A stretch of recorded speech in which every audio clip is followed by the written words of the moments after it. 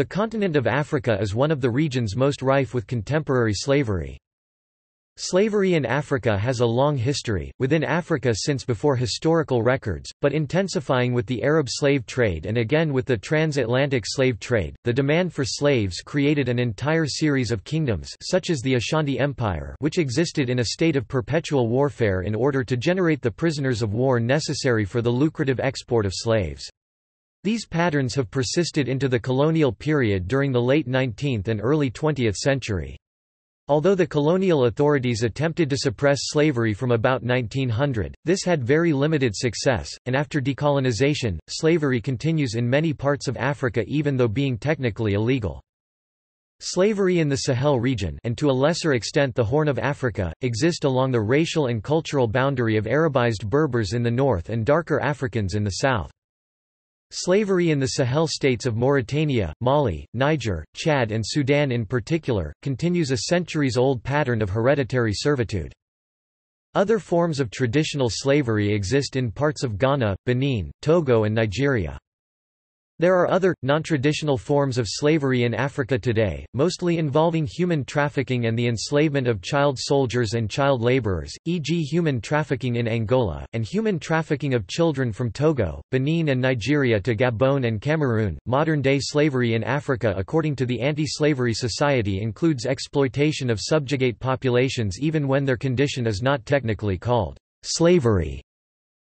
Although this exploitation is often not called slavery, the conditions are the same. People are sold like objects, forced to work for little or no pay and are at the mercy of their employers. Forced labor in sub-Saharan Africa is estimated at 660,000. This includes people involved in the illegal diamond mines of Sierra Leone and Liberia, which is also a direct result of the civil war in these regions.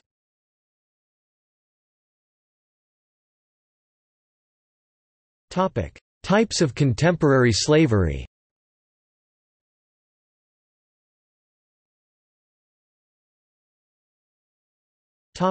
Sex trade. While institutional slavery has been banned worldwide, there are numerous reports of female sex slaves in areas without an effective government control, such as Sudan and Liberia, Sierra Leone, northern Uganda, Congo, Niger and Mauritania. In Ghana, Togo, and Benin, a form of forced religious prostitution known as trokosi, ritual servitude, forcibly keeps thousands of girls and women in traditional shrines as wives of the gods, where priests perform the sexual function in place of the gods.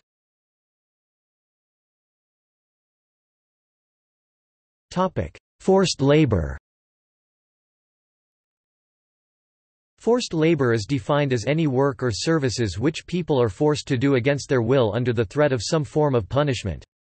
Forced labor was used to an overwhelming extent in King Leopold's Congo Free State and on Portuguese plantations of Cape Verde and São Tomé. Today in the Democratic Republic of the Congo, the indigenous people are usually victims of their Bantu neighbors, who have replaced the positions once held by Europeans. We must work for the Bantu masters. We cannot refuse to do so because we are likely to be beaten or be victims of insults and threats. Even though we agree to work all day in the fields, we are still asked to work even more, for example, to fetch firewood or go hunting. Most of the time, they pay us in kind, a worn loincloth for 10 workdays. We cannot refuse because we do not have a choice.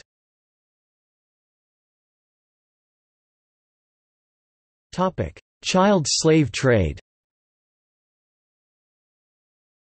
The trading of children has been reported in modern Nigeria and Benin.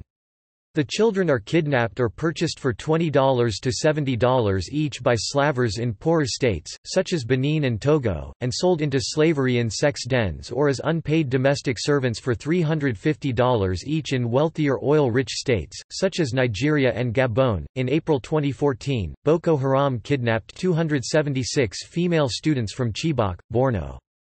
More than 50 of them soon escaped, but the remainder have not been released. Instead, the leader of Boko Haram, Abubakar Shekau, who has a reward of $7 million offered by the United States Department of State since June 2013 for information leading to his capture, announced his intention of selling them into slavery.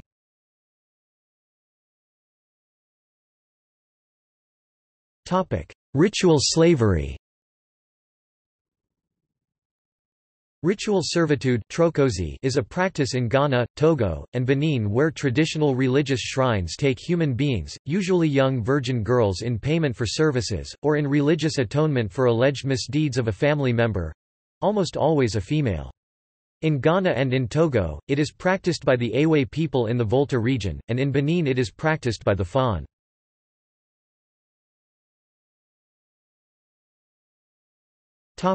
Slavery by country.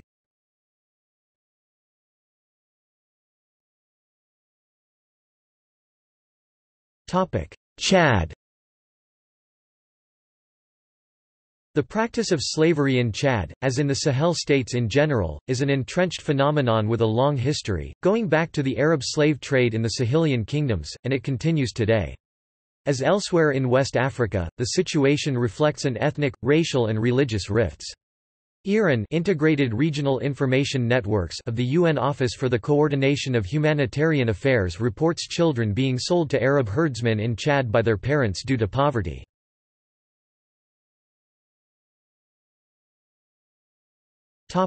Congo.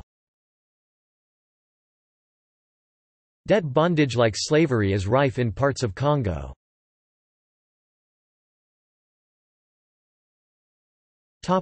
Ethiopia.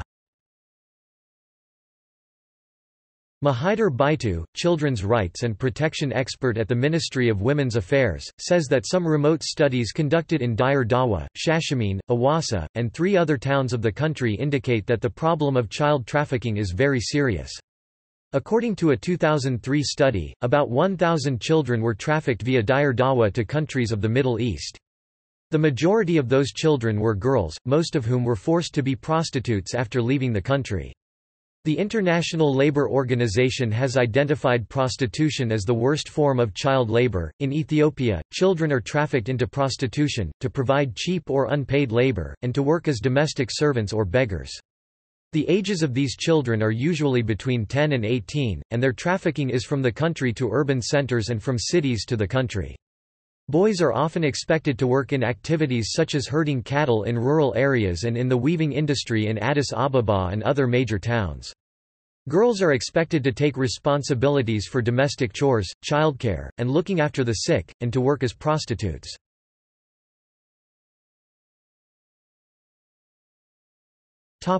Ghana, Togo, Benin. In parts of Ghana among the Ewe people, a family may be punished for an offence by having to turn over a virgin female to serve as a sex slave within the offended family. In this instance, the woman does not gain the title of wife. In parts of Ghana, Togo, and Benin, shrine slavery persists, despite being illegal in Ghana since 1998. This system of slavery is sometimes called trokosi in Ghana, or vuduzi in Togo and Benin, or ritual servitude.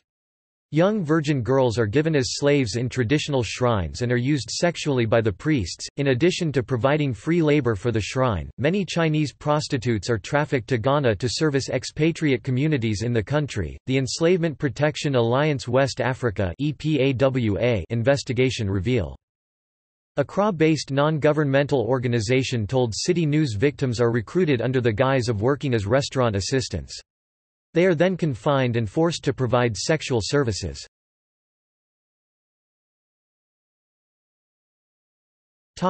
Madagascar. Domestic servitude and forced labor are a continuing problem and increasing as a result of exacerbated poverty in Madagascar, according to a 2012 mission by the United Nations Special Rapporteur for Contemporary Forms of Slavery. The UN Special Rapporteur identified children as particularly vulnerable and was particularly concerned about the enslavement of youth in mining and sexual exploitation or servile marriages.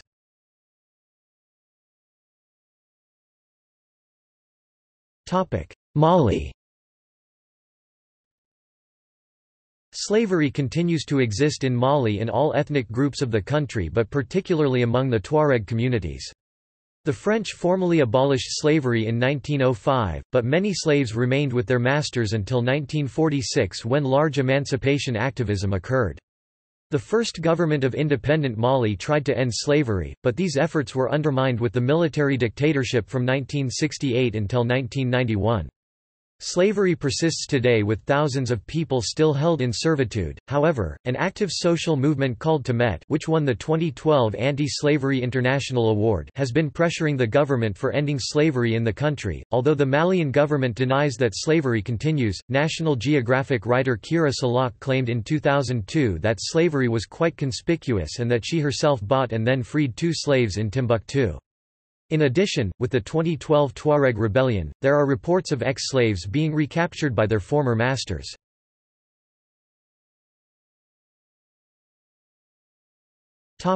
Mauritania. A system exists now by which Arab Muslims—the Badanes—own black slaves, the Haratines. An estimated 90,000 Mauritanians remain essentially enslaved. The ruling Badanes, the name means literally white-skinned people, are descendants of the Sanaja Berbers and Beni Hassan Arab tribes who emigrated to northwest Africa and present-day Western Sahara and Mauritania during the Middle Ages. According to some estimates, up to 600,000 Mauritanians, or 20% of the population, are still enslaved, many of them used as bonded labor. Slavery in Mauritania was criminalized in August 2007. Maluma Messoud, a former Muslim slave, has explained her enslavement to a religious leader. "We didn't learn this history in school, we simply grew up within this social hierarchy and lived it. Slaves believe that if they do not obey their masters, they will not go to paradise. They are raised in a social and religious system that every day reinforces this idea." Quote, in Mauritania, despite slave ownership having been banned by law in 1981, hereditary slavery continues. Moreover, according to Amnesty International, "Not only has the government denied the existence of slavery and failed to respond to cases brought to its attention, it has hampered the activities of organizations which are working on the issue, including by refusing to grant them official recognition." Imam el-Hassan Old Benyamin of Tayarat in 1997 expressed his views about earlier proclamations ending slavery in his country as follows, "It is contrary to the teachings of the fundamental text of Islamic law, the Quran, and amounts to the expropriation from Muslims of their goods, goods that were acquired legally. The state, if it is Islamic, does not have the right to seize my house, my wife or my slave." Baram da Abiad, often called the Mauritanian Nelson Mandela, Le Spartacus Mauritanien, an anti-slavery activist and member of the Haratin ethnic group in Mauritania, argues that there is a kind of informal coalition—Badanese, the slave-owning caste, the state, police, judges, and imams—that prevents slaves from leaving their masters. Whenever a slave breaks free while IRA, his anti-slavery group, is not aware and not present, police officers and judges help Arab Berbers to intimidate the slave until he returns in submission. Baram, along with 16 other activists, since the 11th of November 2014, is awaiting trial in Mauritania on multiple charges which include violating public order and offending the authorities. The story of Baram da Abiad, a prominent anti-slavery activist on trial, illustrates the troubled history and continued prevalence of slavery in Mauritania. Yet, Mauritanian human rights campaigners remain hopeful and believe that the trial will ultimately lead to positive long-term changes.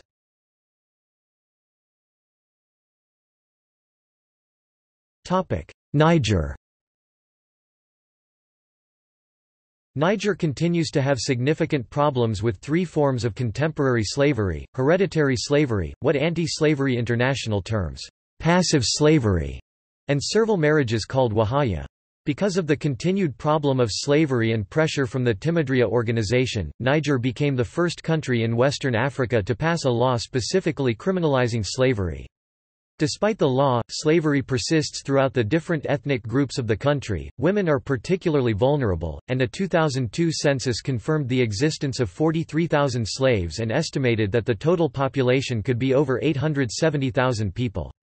In a landmark case in 2008, the Economic Community of West African States (ECOWAS) Community Court of Justice found the government of Niger responsible for continuing a woman's slave status as part of a wahaya marriage and awarded her $21,500.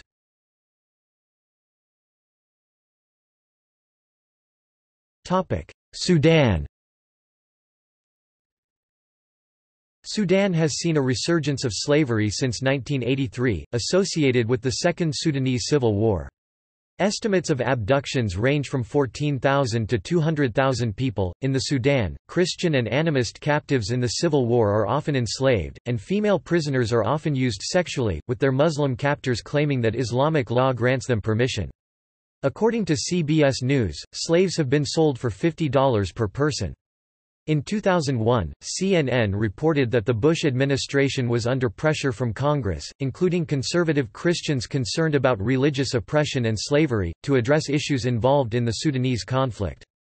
CNN has also quoted the U.S. State Department's allegations. The Sudanese government's support of slavery and its continued military action, which has resulted in numerous deaths, are due in part to the victims' religious beliefs. J.O.K. Madat J.O.K., professor of history at Loyola Marymount University, states that the abduction of women and children of the South by North is slavery by any definition. The government of Sudan insists that the whole matter is no more than the traditional tribal feuding over resources.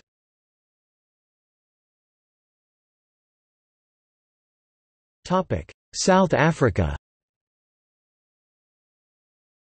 Despite significant efforts made by the South African government to combat trafficking in persons, the country has been placed on the Tier 2 watch list by the U.S. Department of Trafficking in Persons for the past 4 years. South Africa shares borders with Namibia, Botswana, Zimbabwe, Lesotho, Mozambique and Swaziland. It has 72 official ports of entry, and a number of unofficial ports of entry where people come in and out without being detected, along its 5,000 km long land borderline. The problem of porous borders is compounded by the lack of adequately trained employees, resulting in few police officials controlling large portions of the country's coastline.